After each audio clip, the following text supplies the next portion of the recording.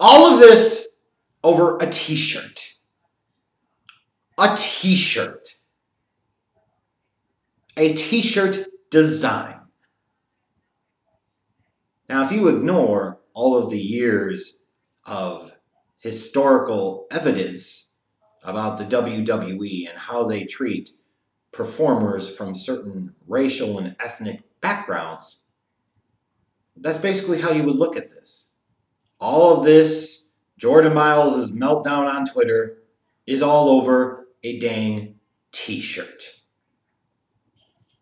If you want to be that simple-minded about it, you can be that simple-minded about it, that it's just about a t-shirt. But it is about way, way more than that.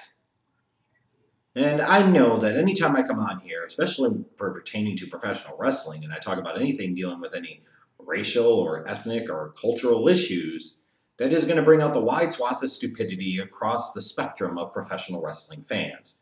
You're going to have those white liberal SJW cucks that are going to talk to me and say, well, you were born white. You are part of the problem. You are racist. Never mind that racism is a learned behavior based off of experiences of life, based off of what you see in your environment, the beliefs and foundations that your parents and other figures in your life set for you. Nobody is born racist. You learn these behaviors. You are taught these behaviors by a system and so on and so forth. It's one of the most ridiculous things anybody's going to say. Then I'll have those white guys, the Trumpers, that will sit there and call me a race traitor and other things I won't even reference. They'll call me a cuck. They'll call me an SJW. God forbid it is an evil thing to acknowledge the fact that there are still fundamental flaws in our society. There is still systemic racism in place. And just because you choose to turn a blind eye to that does not mean that that's not true. Then you'll have, unfortunately, some black fans who will then come at me and say, well, you're white, you're part of the problem, which is incredibly ignorant as well. You could totally be the victim of systemic racism and also perpetuate some of the problems as well. It's just a thought. It's just a thought. And sometimes it's not just white people that contribute to some of the problems. See somebody like a Kanye West, for example. So knowing going into this that the comment section to this video is going to be absolute diarrhea, I proceed.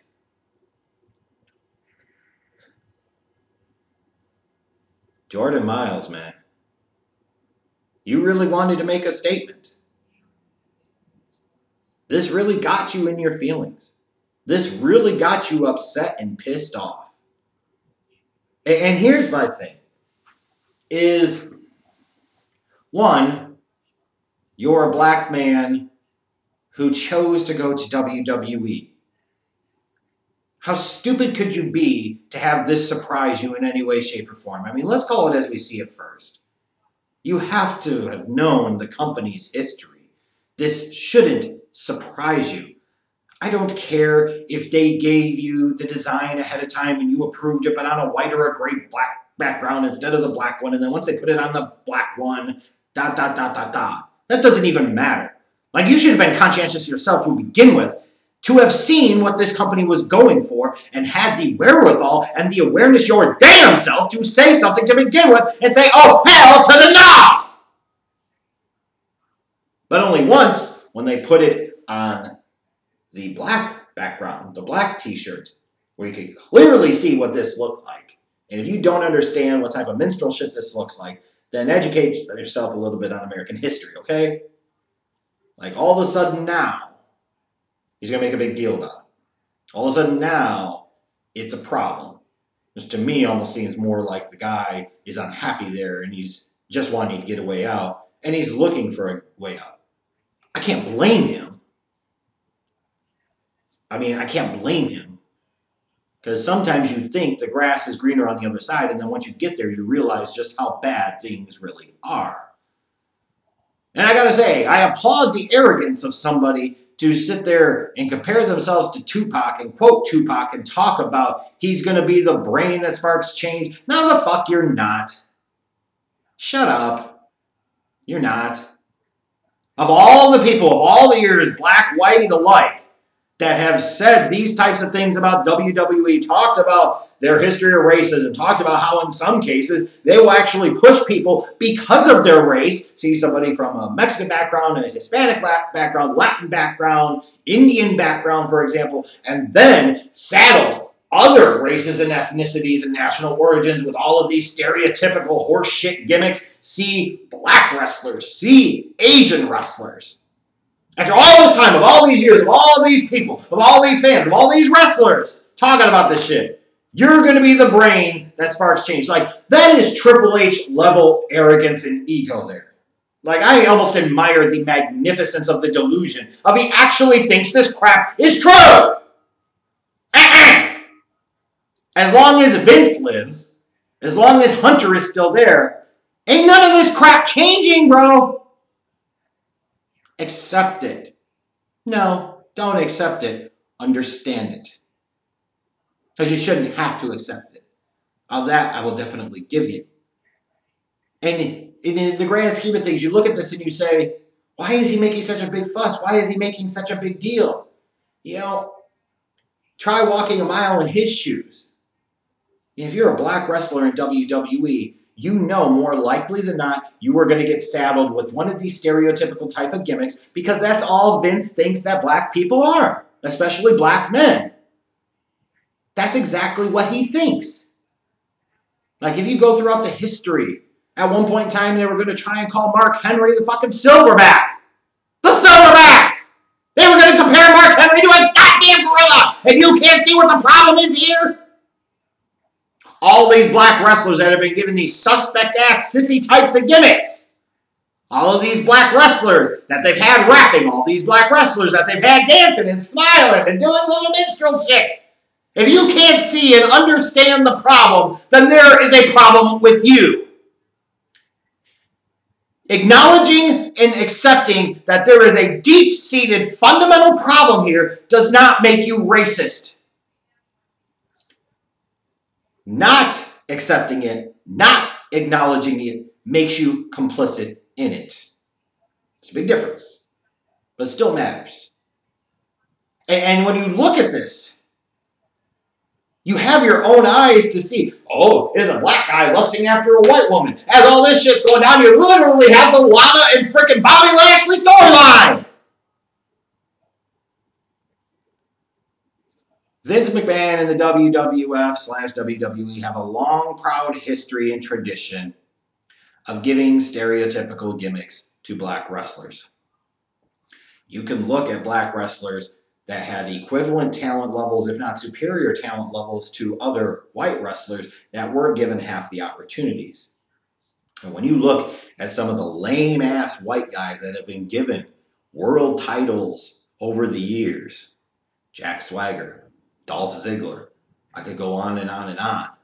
The hell fundamentally is so different between a Jack Swagger and, let's say, a Shelton Benjamin or an MVP. MVP actually had personality. Shelton Benjamin was vastly superior in the ring.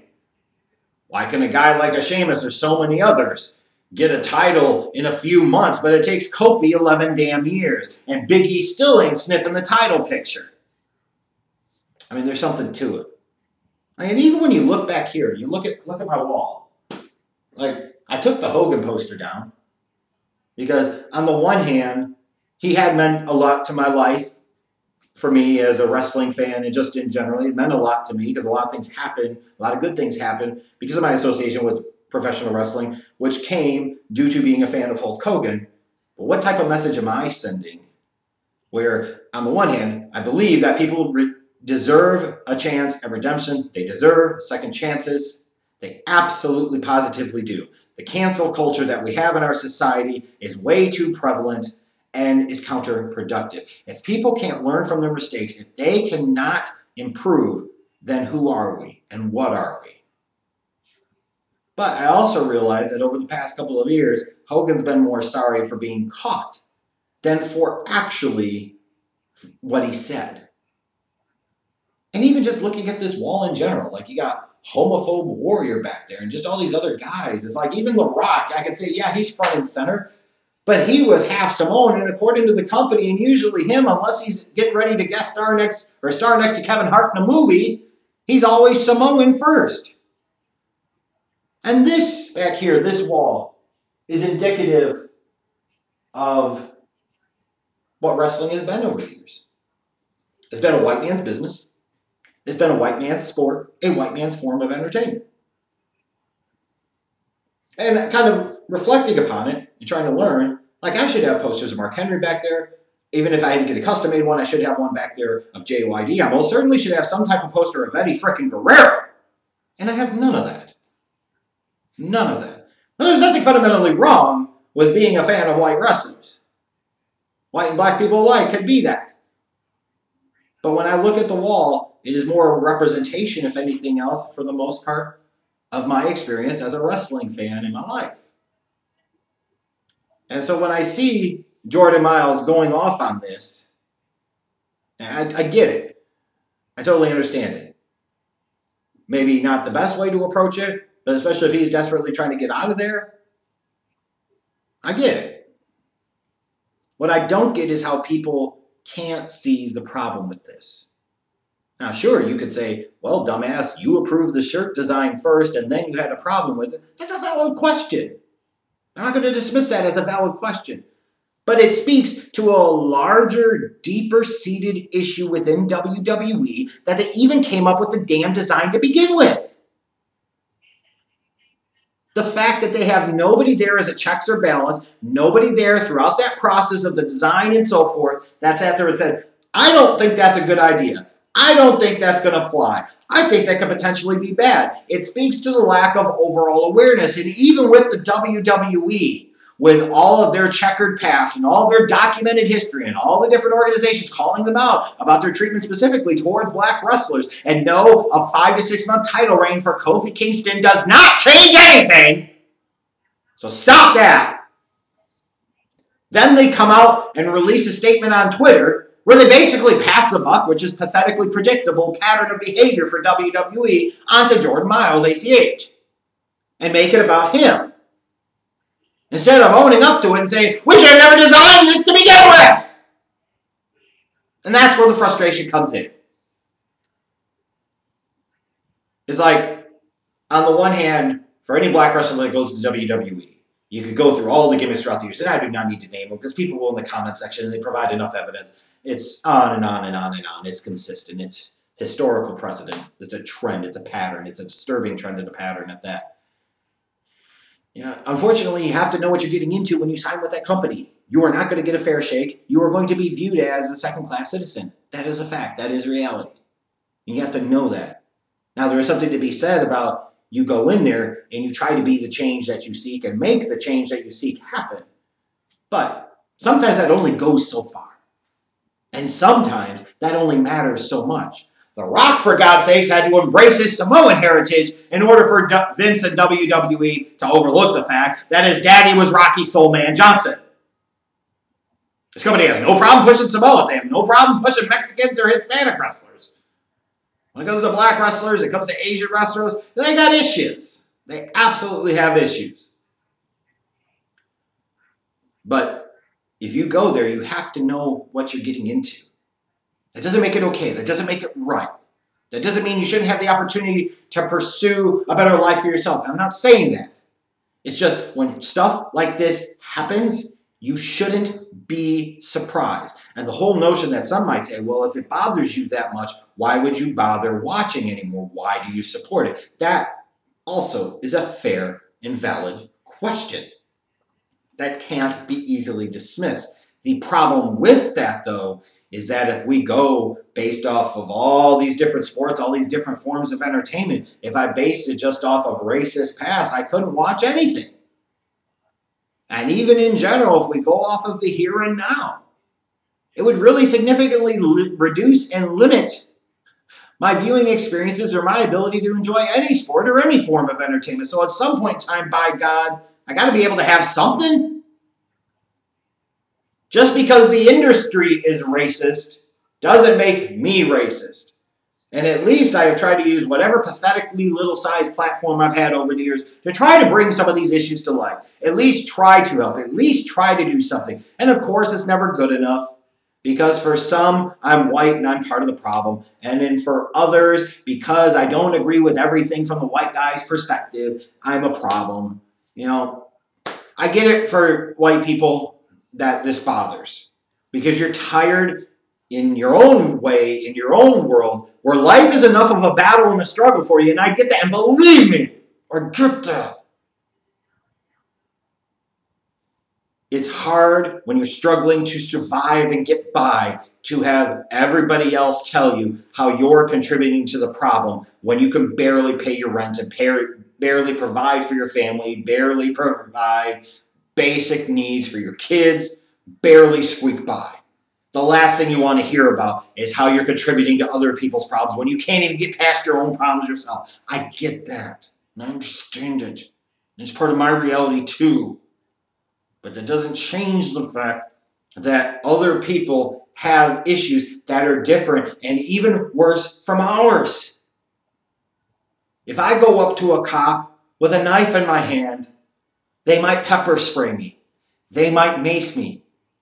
If I'm black and in my bedroom, they might shoot me dead. Can you see the difference here? So unfortunately, you're in a no-win situation. It's there. As far as Jordan Myles and this whole thing, he ain't the first to talk about it. He won't be the last to talk about it. He is in no way, shape, or form the brain that sparks any goddamn thing.